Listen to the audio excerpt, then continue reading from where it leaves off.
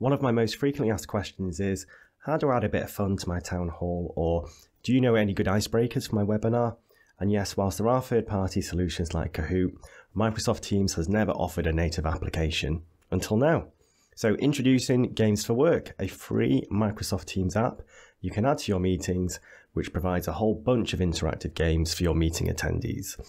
In this video, we're going to see how to install the app into a meeting and how the 4 games actually work. And there's some FAQs at the end, which you'll want to stick around for. So how do we go about adding Games for Work into a meeting? And just to keep you on your toes, there are a few ways. So let's go look at the Teams app market and do a search for Games for Work. And there it is. If we click on the Add App to Meeting button, we can do exactly that on the following screen. So using this drop-down menu, we can see the meetings we've already organized and you can install the app into. This gives us a hint about how the app has to be used. It's not installed to Teams as a whole, but has to be installed to each and every meeting you want to use it in. This, in my opinion, is the clunkiest way to use the app and how you're not probably going to use it yourselves. So let's take a look at how you can add it to a meeting on the fly and also how you can pre-add it to a meeting. This is example 1, adding the app on the fly. So I'm in an existing meeting. Let's say it's a one-to-one with Alex and we want to play a game while we chat. All I need to do is head to the meeting bar at the top of the screen and click on the Add App icon. We can do a quick search for Games for Work, and here it is. Then click on the icon, and on the following screen, just click Save. And there we go, the Games for Work app has been added to this meeting. We can now see it in the meeting bar up here, and this side panel has also appeared, and the games are ready to play. But let's pause at this point before we start to look at the games in detail. I want to roll back a little bit and look at scenario number 2 and how I think trainers, town hall organizers and teachers are going to use this and add the app to the meeting as they're setting up that meeting.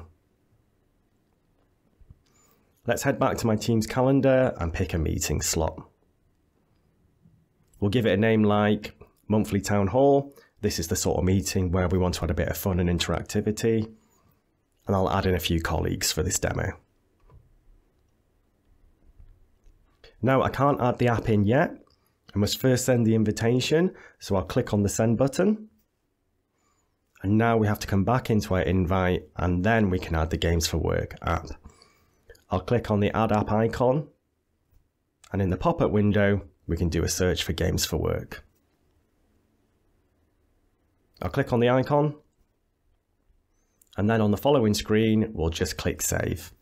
And now the app has been added to our meeting. So let's join that meeting and see how it works. Up here in our meeting bar, we can see the Games for Work app has been added.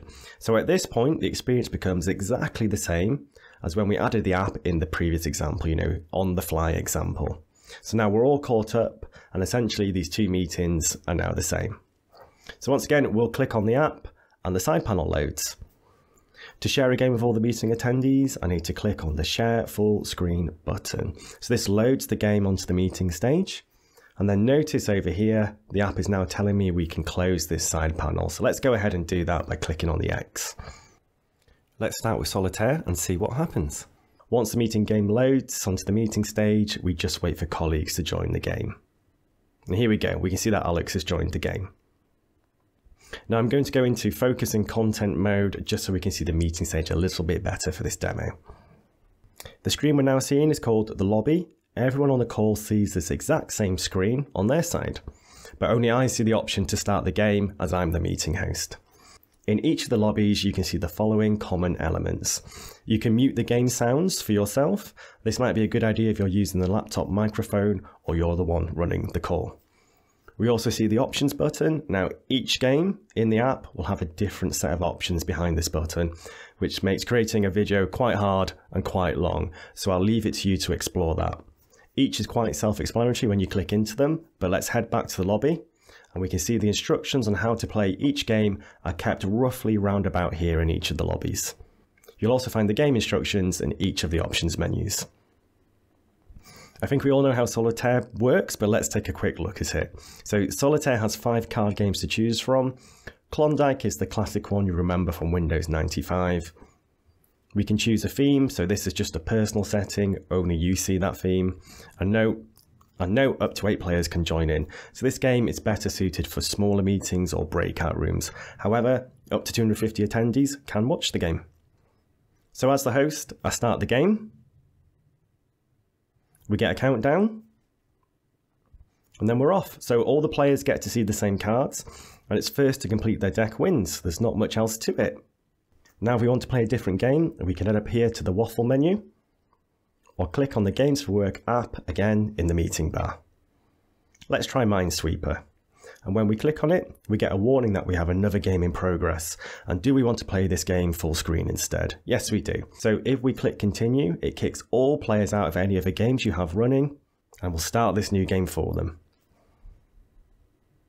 With Minesweeper, the lobby is very much the same. Again, you have mute, you have game options, and you have how to play instructions. Let's start the game. Once the game starts, it's just like the classic Minesweeper you all know and love. However, this time you're playing with everyone on the call, so communication is key. Everyone gets 3 lives. Once their lives are up, they just become a spectator. And at the end of the game, the scoreboard will show you the percentage contribution of each player. Let's take a look at Wordament.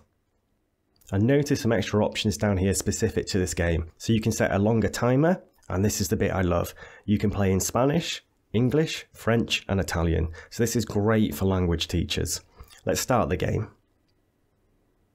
And as you can see, this is basically Boggle. You have a set time to find as many words as possible by dragging your mouse over the letters. And the winner is the person with the highest score. Last but not least is the icebreaker game. So this has 4 sub-games of its own inside of it, all designed to spark discussions and all contain A or B type questions. So let's play Would You Rather. You're presented with a question and you simply click on the answer you want. And once everyone has voted, you can move on to the next question or change to one of the other sub-games. Occasionally the game will help drive further discussions with nudges such as, can you give an example? So I think this is the game that will get used the most. It's perfect for large town halls and should generate some laughs. As the host, you might have to be the one encouraging people to speak though, and it goes on forever until you end the game. No timer on this one. So that's the tour of the games finished and how to add the app to your meetings. Now let's look at some FAQs I know you're bound to ask. Does Games for Work work in breakout rooms? So yes, it does. The app can be added on the fly to breakout rooms by any of the participants. Does it work on the web browser version of Teams? So at this point in time, it doesn't. You need the full desktop client of Teams. Does it work on the Teams mobile apps? Yes, absolutely it does, and it's brilliant. Each game works really well with touch interface. This makes games like Icebreaker perfect for in-person meetings or webinars. Everyone can grab their phones or tablets and start to play. Can externals play? Yes, they can, but they must have the desktop client. So if their company isn't a Teams user, you might want to give them a heads up. I'd love to hear about some of the scenarios you might use this for. And don't forget, I'm on your socials such as Instagram, and we have a thriving community of 40,000 of us on TikTok where we share daily tips and quick videos. Link is in the description.